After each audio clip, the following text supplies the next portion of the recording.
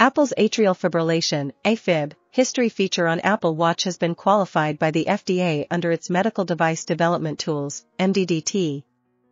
program, the first digital health technology feature of its kind to do so since 2022. Apple Watch has supported AFib history, which allows users diagnosed with atrial fibrillation to view an estimate of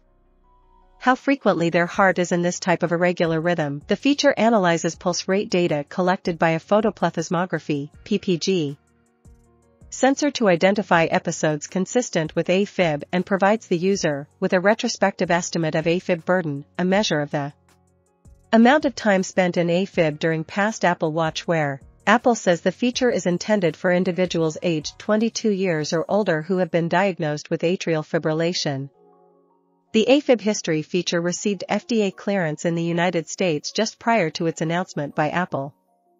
After being validated in a clinical study, the MDDT program under which the feature was approved today is the FDA's method of qualifying tools that medical device sponsors can choose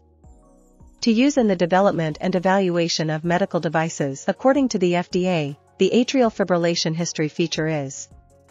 the first digital health technology qualified under the MDDT program, providing a non-invasive way to check estimates of atrial fibrillation (AFib) burden within clinical studies, designed to be used as a biomarker test to help evaluate estimates of AFib burden as a secondary effectiveness endpoint.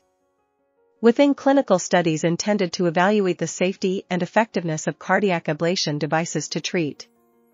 designed to be used throughout the clinical study, both before and after cardiac ablation devices, to monitor a study participant's weekly estimate of AFib burden,